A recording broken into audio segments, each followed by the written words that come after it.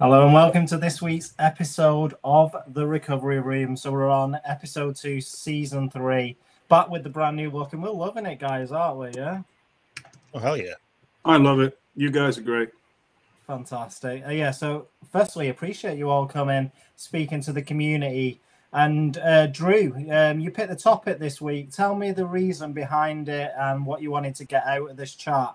And then I can give you some good information on the sort of questions that we got based on the topic, which I found really interesting.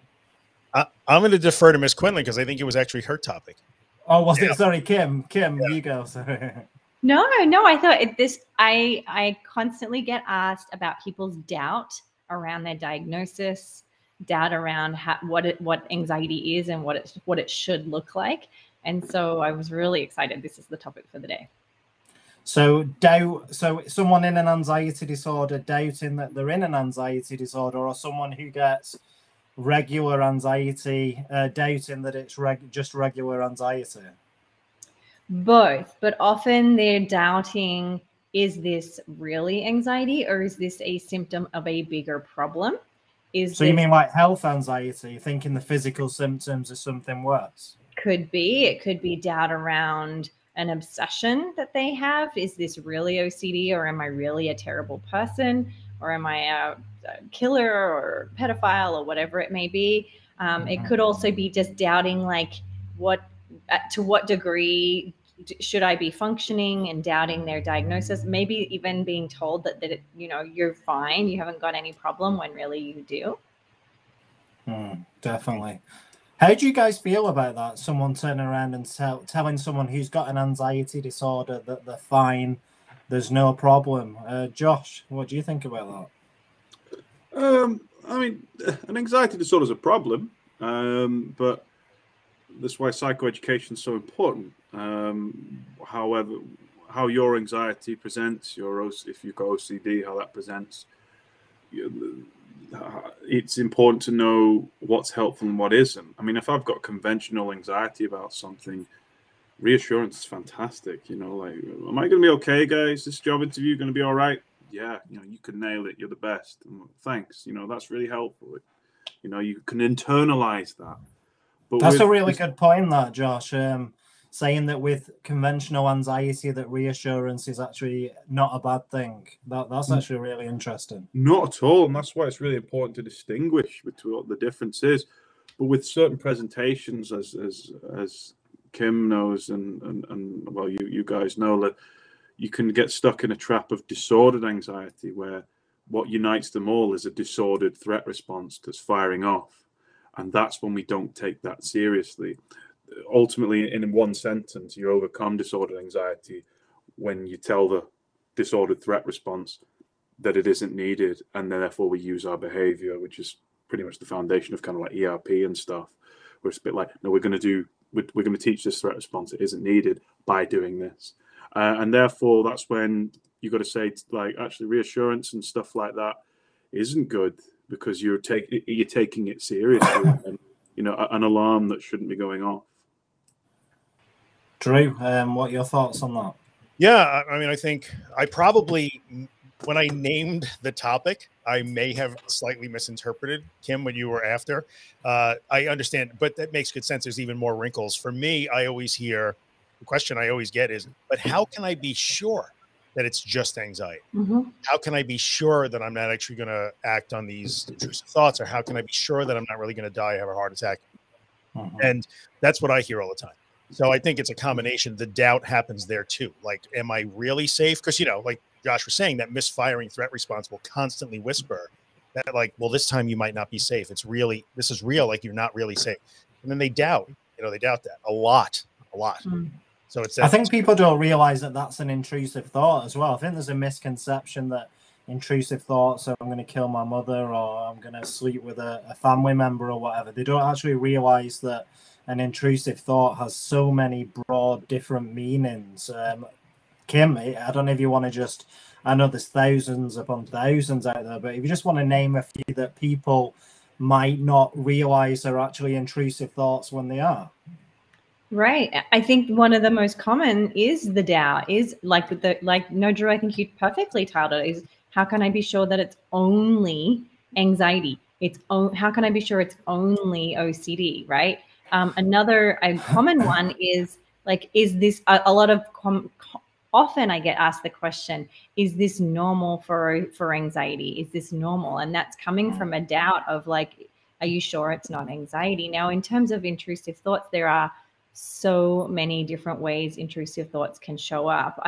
A few months ago, I did a post where I on Instagram of where I just got everybody's example of an intrusive thought and put a post together.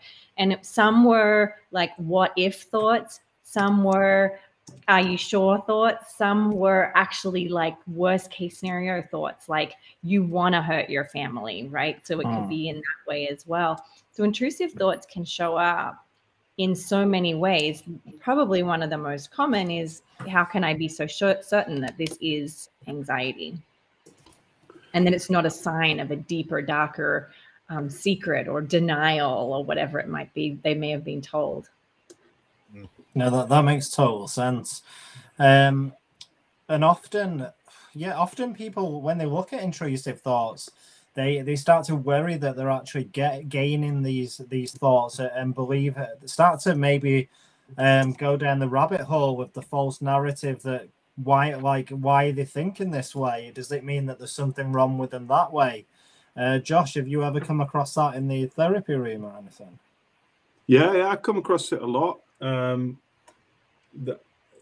mean, in my personal opinion, this is why some people don't do this. I do this. Kim might kill me for doing this. I often find like OCD and anxiety disorders are just part of the same ugly multi-pack of crisps. It's a bit like kind of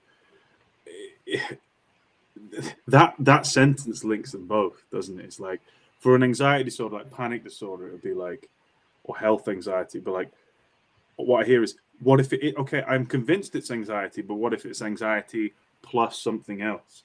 All right, I'm convinced that this is anxiety, but what if it's anxiety and this intrusive thought means I want to drown my children? What if this is, so it not only is, how do I know, so it's, oh yeah, how can I be sure it's only anxiety? Well, the universal factor is that it's doubt. You know, I usually have a checklist for people. Obviously, don't let it become a serious compulsion, but like for most people, it helps with like, check 1, do you feel scared? Yes. Check 2, full of doubt. Yeah. Check 3, you probably have this thought or something scary before, and you know it's anxiety or OCD. Yeah. What if you've checklist, leave it now. If it's gone, you know, and they're like, oh, a tool that I use personally, because I know what it feels like to be hit by that doubt. Like, oh my God, no, this time it feels different because all my symptoms are different. And I'm sure you've had that, Drew, where it's like, I've had a panic attack in the past where the symptoms have been completely different from another panic attack. So I'm like, well, maybe this isn't a panic attack. This time I feel sick, whereas last time I felt dissociated, you know, and it's like, but the universal factor is the doubt. So your 3 checklists. Do I feel scared? Yes. Well, then you know it's an anxious response. You know it's anxiety if you feel scared. You can't feel scared. You can't have anxiety without, you know, feeling scared and vice versa. Do you feel doubt? Yes, of course you do. And is this kind of similar to what you've had before? It is. It's not exactly the same, but it is very similar. So I'm going to go with this 3 checklist, take my 99% and go with that. Even when, sorry, Drew, I was just going to say, even when the symptoms are practically identical, it's the body's responsibility to make it feel that it is different this time because it's trying to trick you that you're in a dangerous situation, right?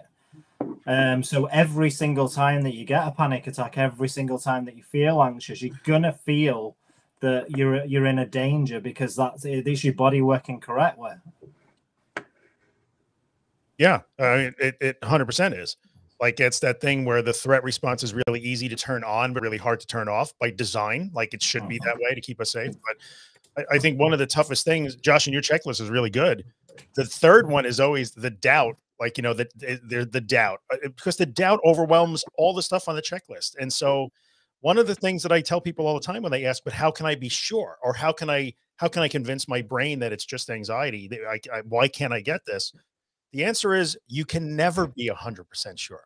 That's the answer that everybody hates. Like, you can never be 100% sure. Is there a 0.5% chance that it's not anxiety this time? Yeah, that could be.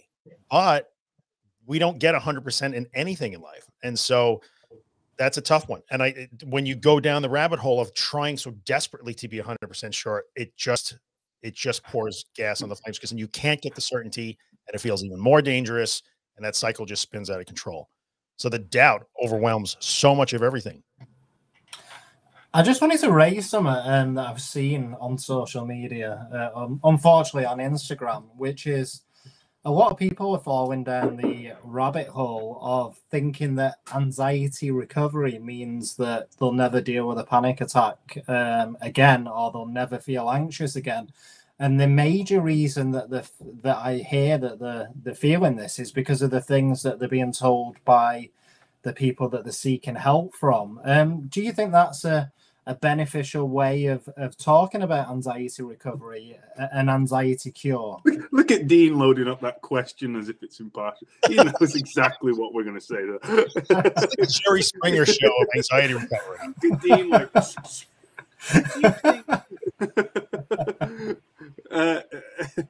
Kim, I've heard from therapists.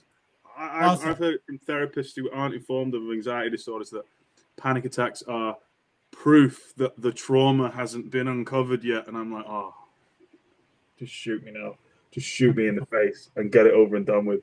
Because it's like, that narrative is so harmful for like anxiety disorders and OCD.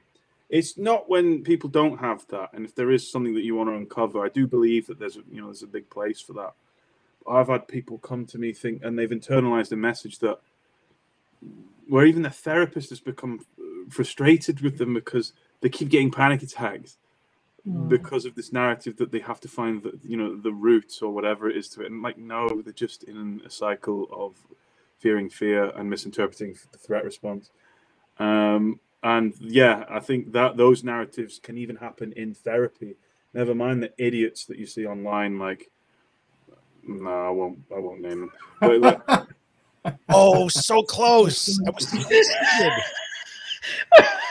they're like, I'll get you 100% anxiety free.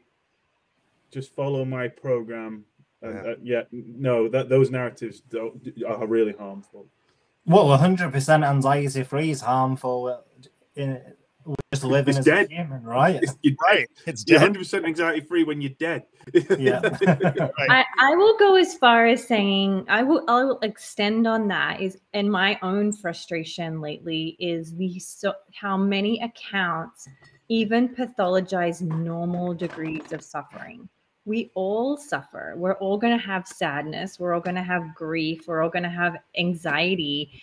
And I feel like there's this influx of people who are even pathologizing normal suffering. We all suffer. We're going to suffer. This idea of like, there's this reel that's like about being healed or unhealed, as if when you're healed, you feel nothing but joy all the time. And I feel that is so problematic, even for those who don't have an anxiety disorder, is to preach this idea that we're supposed to be healed and not feel any negative emotion. That's a massive problem in my mind. Yeah, it's horrible. That's why I like the book, The Happiness Trap. That's a good book. Yeah, it's a great book. Yeah. That's not Reed Wilson. Kelly Wilson wrote Things Can Go Horribly, Terribly Wrong. And that's Russ Harris. A big part of that was also the like, hey, look, we all suffer. This is part of this. So yeah. Guys, I want to get on to a few of the audience questions. I will say a lot of them are anxiety symptom related, but I'll try and get through as many as I can. I think there might have been like a miscommunication with the audience and the topic, but we'll try our best.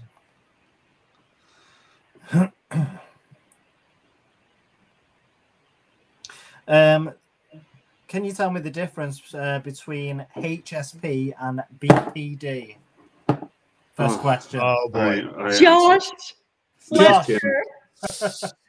Let's just sit back and listen to Josh. Open a beer and let Josh go on this. Well, No. I'll jump in first. Please. Okay. Borderline personality disorder is in the DSM, whereas highly sensitive person is not. So let's just first start with that. Having borderline personality disorder is a legit mental health disorder. It is a mental and a medical disorder. We would treat it with medication if someone was struggling. But when we're looking at borderline, we're mostly looking at somebody who, generally struggles a lot with suicidal ideation, many attempts, struggles to regulate their emotions, has a difficult time managing relationships when they're feeling those strong emotions. Does that mean that they can't be a fully functioning adult? Absolutely not. There are so many amazing people out there who've been diagnosed with borderline personality disorder who are, wonderful, thriving people, but they do need to usually go through the gold standard treatment for borderline is dialectical behavioral therapy. So I'll let Josh. Yeah. So not to echo what Kim says, but BPD is a thing where actually you can have a therapeutic and medical intervention. Highly sensitive people.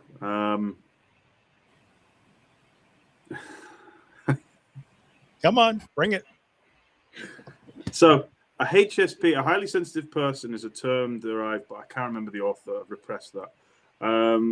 Is a term derived for people who are highly empathetic and sensitive to other people around them. Maybe they're very empathetic. Maybe they are very attuned to people's facial expressions and stuff like that. Ultimately, it's a fancy word for I have slight social anxiety, I have attachment issues, and I get anxious. Also, I'm really highly empathetic. But you know what I'm going to do? I'm going to ball all four of those things together, write a book on it, sell thousands and make loads, and have people pinning HSP badges on them. It's just a word to say that you're empathetic and sensitive.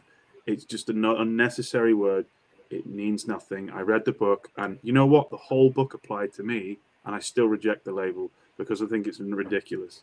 But if you like that, then you go for it. I ain't going to judge you. But if you want to be miserable like me, it's not needed. It's a clever thing. I might do it. In fact, that's what I'm going to do. I'm going to be like, do you struggle with what ifs? Do you struggle with doubt? Do you argue with people you love? Yeah. You're a JSP. You're a Josh sensitive person. Buy my 5 books on JSPs because you'll relate to it. It'll give you a sense of belonging, and I can get rich. Sorry, carry on. and let me add, when I first read about highly sensitive people, I actually was like, this does describe me very, very well.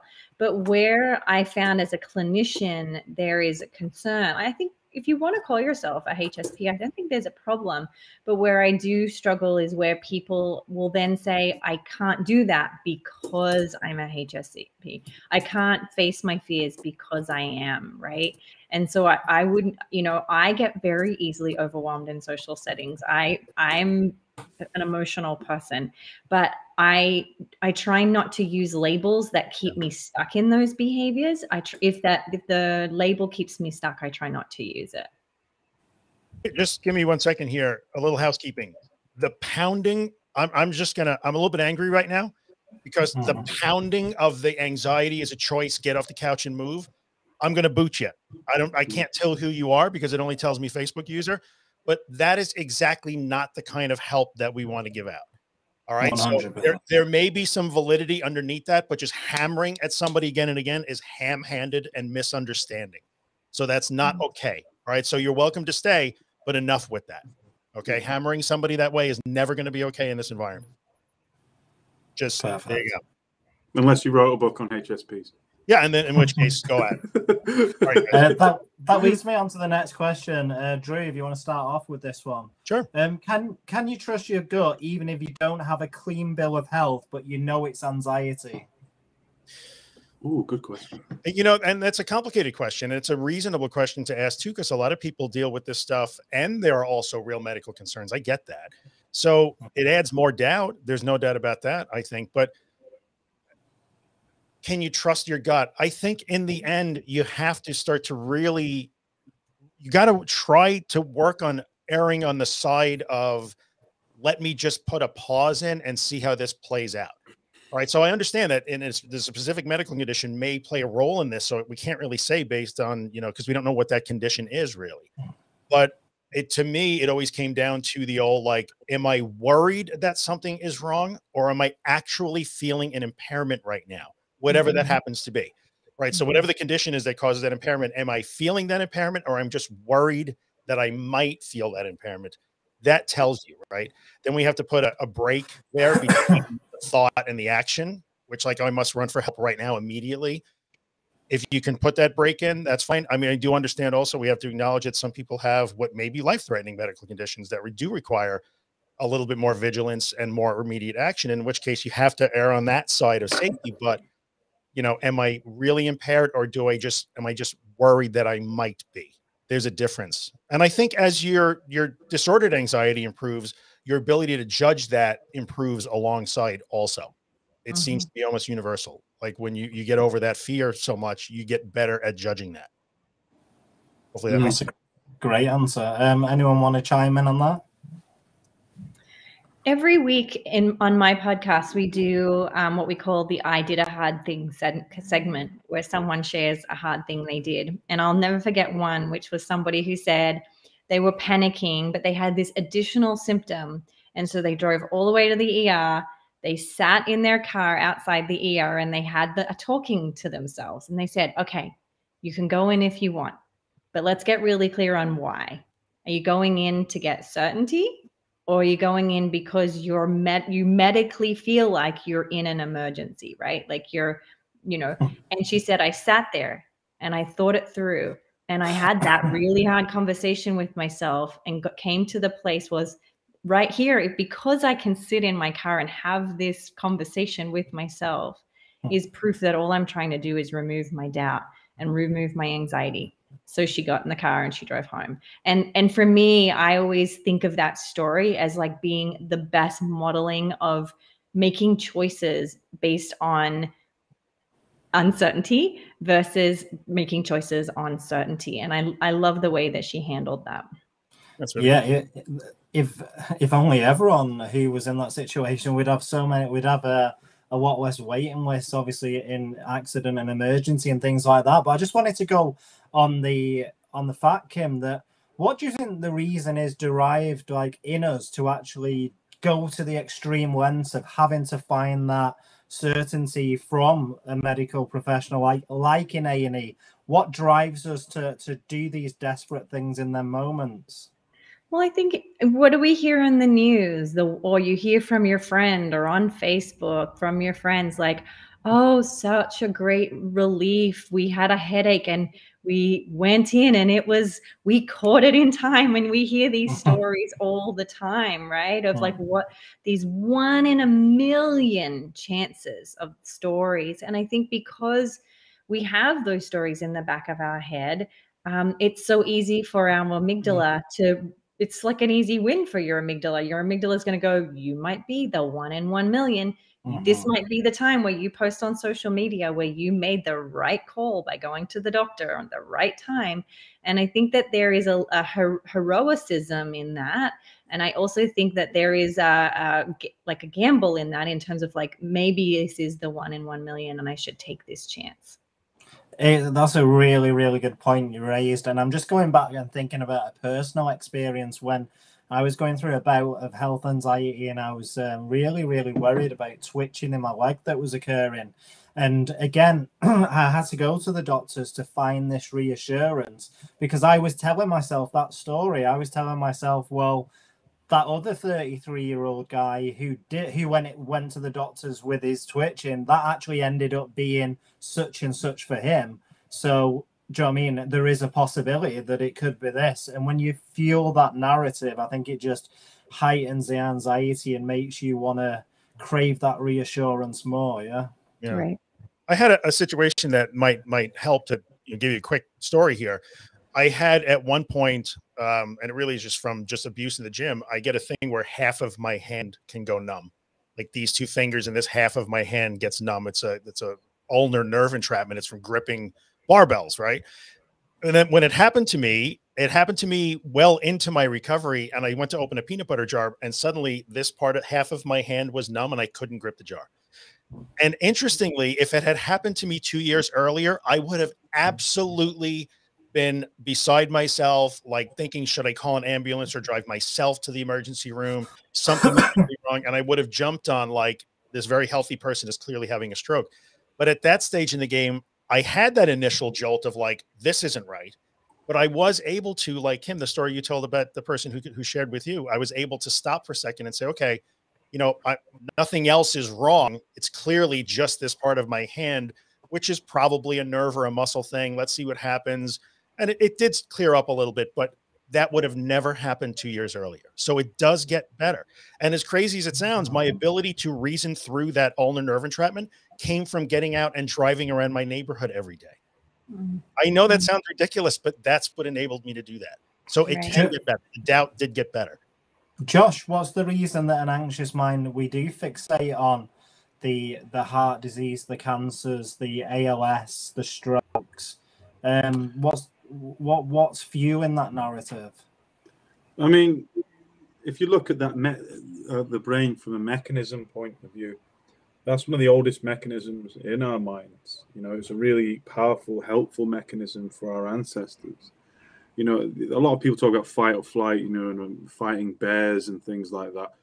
But actually, that wasn't key to our survival, because we're rubbish at fighting bears and running away from bears. You're not stronger or faster than a bear. So actually, the acute fight or flight response was pretty rubbish. What's really helpful was this other threat response that isn't really spoken about a lot. I know they hammer it in MCT, which I like, but it's like, yeah, you've got your adrenal anxious response, but you've also got your cortisol anxious response. And that is the mechanism that keeps you in meerkat mode, which is just, you know, this is an actual mechanism that you have. It's, where's the danger? Where's the danger? Now, for meerkats and our ancestors, how powerful was that? It's better to see a lion coming from a mile away than walk into it. It's better for a meerkat to see a predator hyena coming than just casually it being there. It's a powerful mechanism that's supposed to be there. But you could argue it's 99% redundant, really, you know, in our day-to-day lives. But it's Try still telling the meerkats that. Try telling the meerkats that, exactly. And so what happens is, rather than scanning the horizon, rather than scanning the horizon for the dangers and stuff, what the brain does, and I actually talk about this in my second book, it's like 3 stages. It goes, don't buy my second book because the publisher did it, buy the other 2. And what happens is, your threat response goes to 3 places. It goes, is there danger around me? No.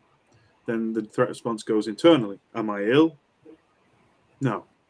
And then so the third place it goes is, well, maybe it's something in my head. Now, people with health anxiety will get stuck at the second place. So they'll go, well, maybe it is that twinge. Maybe it is that headache. People with the first one is, maybe that person is judging me over there. Maybe that person is going to attack me over there. People in the third one, usually people with OCD, like, well, it's none of that, and it's none of that. So maybe this thought is the danger. Oh, shit, it is. This thought is the danger. And it's this 3 stages of this threat response. So we get caught in it, Dean, to answer your question. When you get stuck in any of those stages of the threat response, that monitoring response, which is like, is the danger there? Is the danger in here? Maybe it's in my thoughts. Recovery is when you can allow that scan process to go through all 3 stages, feel uncertain, and be like, whatever, carry on. Or even if it turns out to be a thing, I'll handle it. I can handle it. Yeah, absolutely. I want to highlight Sarah. She said it's so hard to tell yourself it's okay when the symptoms are so real and scary. And I 100%. Think that is the whole topic of what we're talking about today, right? Is you're talking yourself through what you're going through. And it does feel real and it does feel scary. And a big part of the work we're talking about today is not spending your time, because it feels real and scary. I always say to my clients, like, don't try and say to yourself, it's not real, it's not real, it's not real, it's just anxiety, like, or it's just OCD. Like, if you're getting yourself stuck in that, you're really hyper focusing on trying to get certainty, and that will usually create anxiety in and of itself. So that's just something to think about. What you want to do is you want to let it feel real and you want to let it feel scary and go about your day anyway, doing whatever it is that you're doing as best as you can. That's that you can't tell yourself that it's just anxiety. You can You're not going to talk yourself out of it. Show yourself. You have to behave your way out of it, not talk your way out of it. In fact, there was a book called Brain Lock, which was one of the first books for OCD. And it was a 4-step program, and it was revolutionary for people with OCD. But step number 1 was tell yourself this is just your OCD. And people started becoming compulsive with that very quickly. It's just my OCD. It's just my OCD. It's just my anxiety. It's just, before we knew it, this really great resource kind of became problematic in lots of people's recovery because we got stuck in this idea that we could just talk ourselves out of it being anxiety or it being anxiety. Someone just put, isn't the reassurance a compulsion that keeps the OCD going? Yes, 1000%. Which saying to yourself, it's just anxiety is the same thing. Mm-hmm. Next question. Drew, I don't know if you want to answer the question that I just saw on the side. It was referring to something. I think it's 4 or 5 up. Don't know if you can see it there. Yeah. Which one is that? Listening to the podcast? No, a bit higher. Commit to this one, Red Dog? Yes, I think so. I'll put it on the screen. Let's see what it is. I'm sorry I missed that one. Thank you, Dean. No worries. Hey guys, why is it so hard to commit to healing anxiety when Drew says this is what you need to do? I take the knowledge, then don't do anything about it. Okay. That's a good question. Red Dog. First of all, I love the name Red Dog. And I happen to have a red dog myself. So that's good. I think, why is it so hard to do that? Because this is going to be a very meta answer, but it's so hard to do that because it's so hard to do that. Like, the knowledge that you've taken on is that you have to go directly into and lean into that fear and allow uncertainty and be afraid intentionally. So why is it so hard to take that action? Because it's really hard to take that action. It's really hard for any human being to intentionally put themselves in an uncomfortable situation, even though there might be some long-term benefit. We're creatures of short-term comfort, and we don't want to do that. So don't beat yourself up over that. It's really common. This is really hard. Like, we all work a long time. I'm sure the 3 of you guys would agree with me here. We work a long time to get to the point where we're like, okay, I just have to do it now. And then you get right up to the edge of that cliff before you make that leap of faith. And it is a leap of faith. So that's why it's so hard. You are certain that you shouldn't do these things. And we're asking you to do things that are very counterintuitive to that sort of survival mechanism. That's why it's hard, because it's hard, which I know it sounds flippant, but it's true. But it's a beautiful day to do hard things. It is a beautiful day. Well, it's a rainy day here, but it's still beautiful. The rain's still beautiful. Josh, could you talk about how to approach the how to kind of say it? Existential anxiety. That's the one that comes with DPDR and your experience with it. Yeah, so I think you do mention it as your first anxiety. I love this question. I love this question. I've heard it before. Like, existential anxiety and the dissociation come hand in hand, and that's what I say. If you got a stomach bug and you're vomiting, would you want to be thinking about your favorite meal that you had? No, you wouldn't, because it would ruin it. There's no point in doing it. And what I say to people is that, again, when I said before about how your brain's trying to look for reasons as to why you're anxious, when we feel dissociated, derealization, depersonalization, your threat response wants answers to existential questions, not your intrigue, not your reflective mind. Now, I love existential things. I remember this, and I remember this in particular because when I was younger, before my anxiety disorder, I used to sit there and be like, "This is great. You know, I can reflect. Oh, look, we're on a revolving ball, revolving around the sun, going in a vast nothingness. What is the meaning of that? Whatever." And that was kind of a cool thing to think about. Think you an anxiety disorder and derealization, dissociation, that magnified and amplified that into something, into a problem. And it actually became like a theme of my OCD. And I remember being in therapy, actually recalling myself going, actually, I used to just enjoy thinking about these thoughts, like whatever. So that's when I knew it was an anxious problem, like an OCD thing where you need the answer to the puzzle. My advice to you is that treat deep existential thinking, whilst derealized and depersonalized, as a compulsion. It is not going to help you get out of DPDR, because what you actually need to do is feel a bit more grounded and actually feel here. And then if you want to think about things existentially, when you're calm and with clarity, do it. Because, and I hear this all the time, derealization, depersonalization, and existential anxiety go hand in hand. Yeah, because when you feel detached from reality, your anxious response wants you to start questioning it. And that's a compulsion, so don't. But there's a significant difference between that and actually reflecting on philosophically. Is it true in saying that the derealization is your body's response to trying to help you cope with too much anxiety and stress that's building up? I believe Like so, a yeah. dissociation? Yeah. Can be. I think the thing to remember here too is that a lot of folks with derealization and depersonalization are depressed, and a symptom of depression is to question why we're on Earth as well. What's the point of all of this? So sometimes all three of those can collide. I know for myself, when I had depersonalization and derealization, I was constantly questioning, like, what is the point of the world? Because it's really hard to be depersonalized all the time. And that was after really going and seeing a therapist, they were able to say, like, that sounds like it was coming from a hopeless place, not an existential place. Really good. I think it's really important for us just to say as well at this stage that all the advice we give is for entertainment purposes. It's not to replace therapy, and it's educational. And we really want to stress that, because obviously we're talking about specific situations and anxiety symptoms. So Instagram is never there to replace therapy. We're just giving personal views from ourselves, from the therapy room, and education and science behind it. Good point. I used to follow the anxiety guy.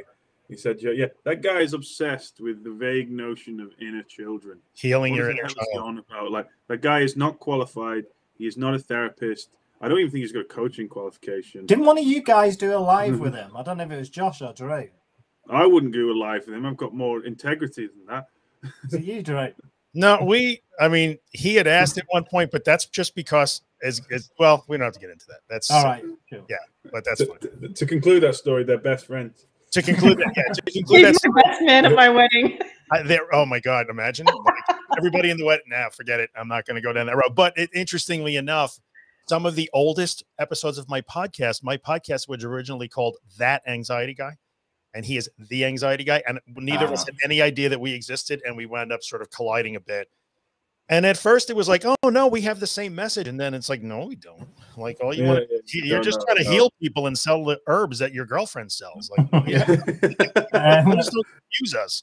So stick to tennis, Dennis. The next question. I often get anxiety and heart palpitations and actually chest pains. Does that mean that I should always put that down to anxiety and not get it checked for other medical conditions? So I'll say, from a clinical standpoint, if you were my patient, I would say go and get it checked out once. And then from there, we do not revisit it. We're not here to say everything is anxiety and that you're to blow off your medical health. But go to a doctor. We've talked about this in previous recovery rooms. I think that was when we were doing them on Instagram. Try to find yourself a doctor who's not going to give you a ton of reassurance and a ton of compulsive testing and so forth.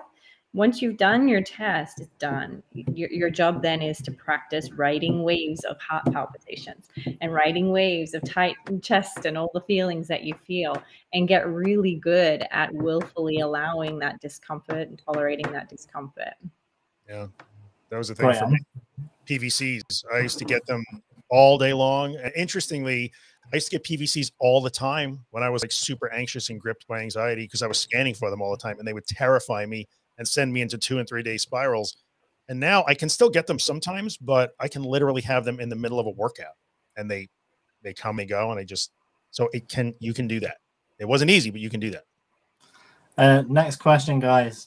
With the compelling science that's come out recently Can we put an end to the debate that gut health and brain health are linked? Oh God, let me take this one, please. Go for it, Trey. Please. Okay. Here, this is a huge pet peeve of mine. Have you seen the research? I have seen the research, and here's what the research. I actually read the papers. I don't read the synopsis. I don't read what they publish in HuffPo. I actually read the papers, and here's what the research says. The research says that water is wet. So the research says that your gastrointestinal system plays a key role in signaling to your brain. Do you know what it signals? It signals satiety, food cravings, hunger. It signals those things. So the people who published that research even say in the research itself, the first study that started the whole gut-brain connection thing, they even say this does not imbue your GI system with executive function. It doesn't. So it just means that, yes, it signals some food and digestion related things to your brain. Water is wet. Yes, that's true. It does not make your gut a second brain. And just because serotonin is found in your gastrointestinal system does not mean that has anything to do with what's in your brain. Dre, what do you say to the, and there's been some big psychologists, psychotherapists, psychiatrists, who are adamant on the relationship between gut health and anxiety. If I'm a carpenter, I want everything to be a hammer and nail problem. That's what I say. And you know what? I know there are a lot of psychiatrists out there that have made a living for themselves outside of psychiatry as social media or mainstream media stars. And it's really easy to get people to say, oh, the gut brain, I have to eat more fermented foods. If I just eat more sauerkraut and kimchi, this will get fixed. But we also have a lot of research that shows that in populations where there are high fermented diets, it doesn't matter. There's no impact. Yeah. There's a really great book written by Joshua Woolrich. He's a doctor in the UK called Food is Not Medicine. And it's all science-based and talking about he does talk about how, yes, you can eat well and that's important and all of the things, but he breaks down these scientific concepts really, really well from a really level-headed place. So that's where I would recommend people go. It's why we can't have nice things. We have no scientific literacy on a large scale. So one little thing gets grossly, it's like the manifestation because of quantum mechanics. Same thing. Like, yes, there's validity. Your gut does matter and you should be healthy, but your gut is not your second brain. And what you eat is not going to fix your agoraphobia. It's just not. Well, that was my question. What is the question actually asking? Is it saying is gut health a thing? Yeah, so I think there's some evidence that's come out recently linking that there's pathways from the gut that can raise anxiety in the brain.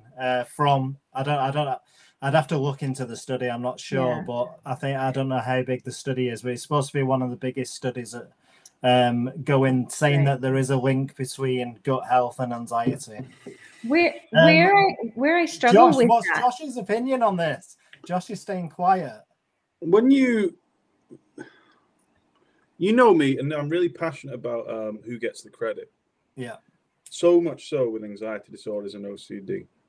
Now, if I've had an anxiety-free day and I've been really courageous and I've lent into uncertainty and all that, then at the end of the day, I apportion that because I've eaten kimchi and liquefied greens and all the other shit food, then that isn't recovery for me. Recovery for me is I can wake up and have a full English breakfast.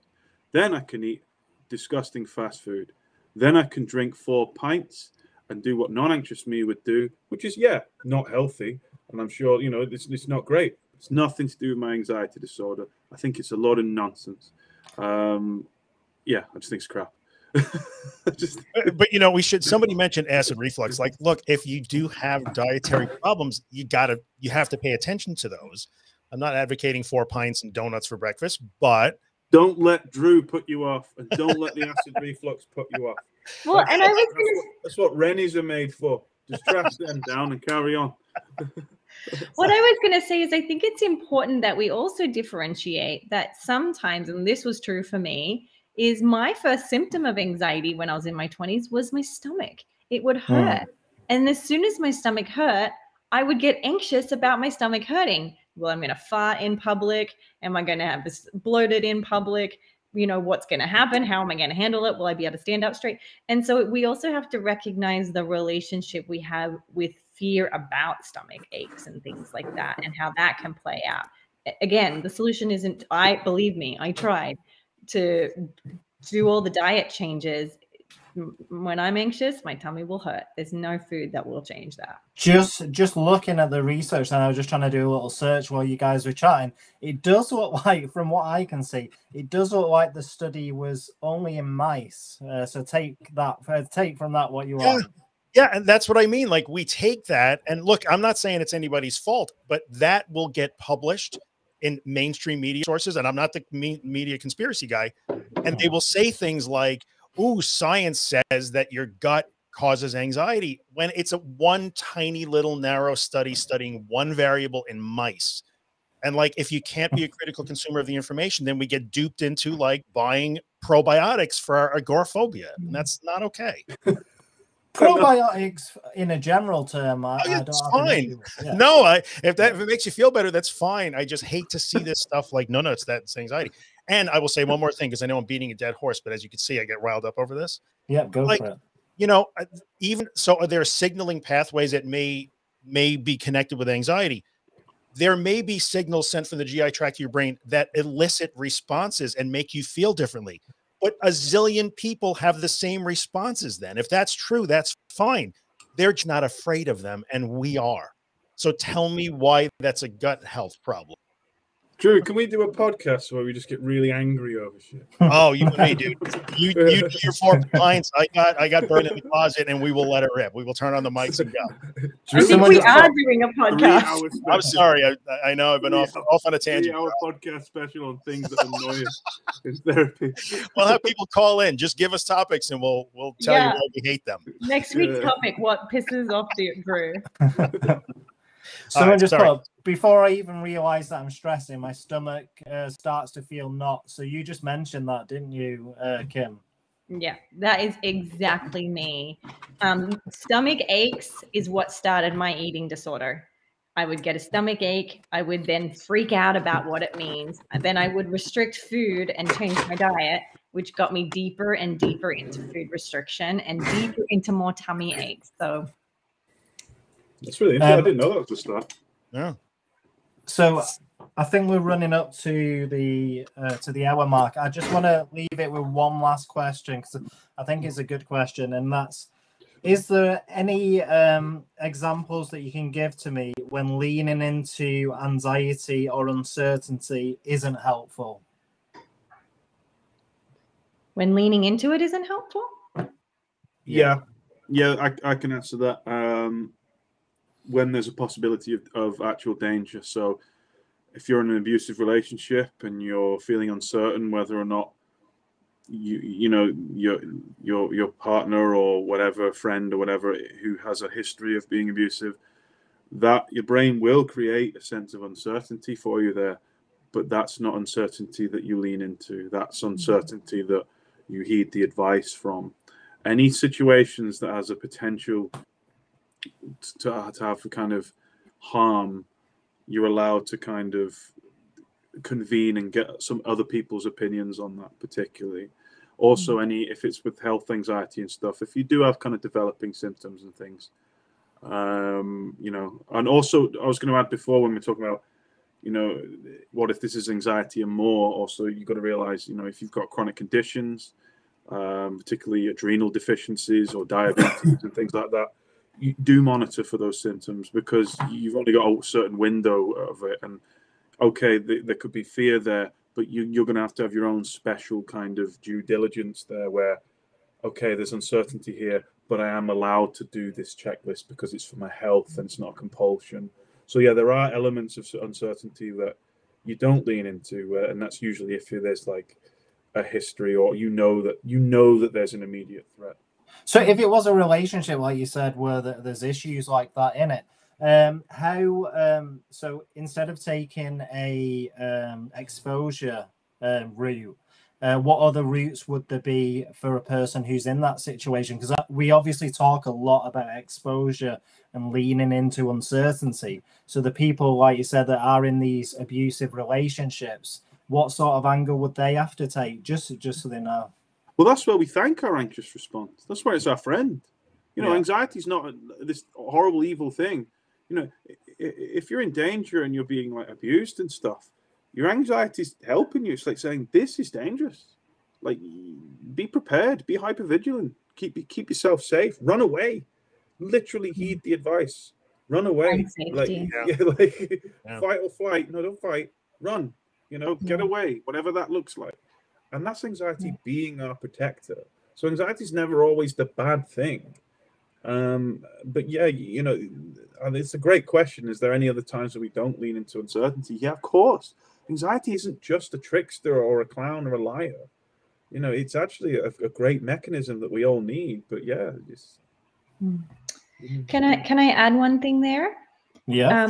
So I often use the motto, it's a beautiful day to do hard things. And often I get emails from people saying, I have a feeling that I'm doing something wrong. And they share how they start excessively exposing themselves to the fear in hope that that will take their fear away. That if I do it, if I expose myself over and over and over and again in this sort of rapid, urgent way, and then they'll email and say, it's not working for me. And so what I would say is it's about intention. If you're doing the exposure in effort to tolerate and be with anxiety, you're on the right track. But if you're doing it in an excessive way to eliminate fear from your life, it's probably going to become a compulsion. Drew, any final thoughts on leaning into uncertainty or exposure or mice studies? Yeah, I think no more mice. I'm not going to talk about the mice anymore. I'm done with that. But I think what Josh said is really important. I actually did a podcast episode. I don't know what number it is, but if you go to my website and search for abusive, I've done a couple with Long Island Against Domestic Violence where we talked about abusive relationships. And my buddy Joe Ryan has a tremendous trauma podcast. He's been on a couple of times, and we talked about exposure is never, because I've had people ask me that, like, how do I expose myself to this person who is abusive to me? You don't. You know, if you're unsure that seedy looking guy in the van is not safe, then you don't go toward that. You don't have to be a daredevil. This isn't about that. So yeah, go check it out. Yeah. Just before we go, I just saw another great question. Do you think adverse childhood experiences can cause OCD to develop later in life? So there is some links to trauma, actual, childhood traumatic experiences to linking to it, but usually there's also a genetic factor that can be impact as well. Think of it like a perfect storm. And so yes, it can. Does that mean there's always trauma? Absolutely not. And so I don't encourage people go seeking out what trauma caused it, but instead just to target the symptoms. Great answer. Guys, thank you so much for turning up. Great answers as usual. I think are we doing it next week? I think we're giving it a miss next week, but we'll be back the week after. If you don't know where the other guys are, on Instagram, we've got Anxiety Josh at the bottom. We've got the.anxious.truth next to him, and Kimberly Quinlan next to me. Yeah, I'll see you guys in 2 weeks. Thank you, Dean, for hosting. It's wonderful, and I'll see you soon. Thanks for hosting. Great job as always. Credits. Roll the clip, right? Now I have to go into the other screen because I wasn't ready. So unprofessional. I got to go read some my study. See you guys later. Happy Halloween.